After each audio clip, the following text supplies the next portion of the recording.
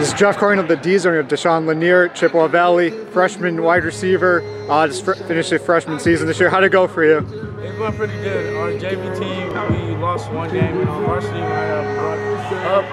Unfortunately, we lost in the playoffs, but we're gonna be good next year. What were some keys for you this year? Think you had that enabled you to have a good season. During the off season, working out with older people, and then coming to Rising Stars every week, getting better and better. What's some things you're working on this off season? Trying to get bigger. I'm trying to get to at least add 10 more times, 15, and a little bit more faster.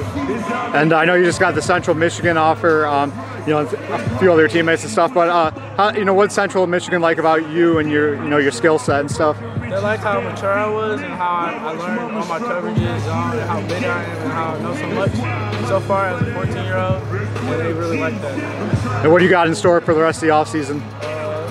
Just stay tuned. Deshaun Lanier, thank you.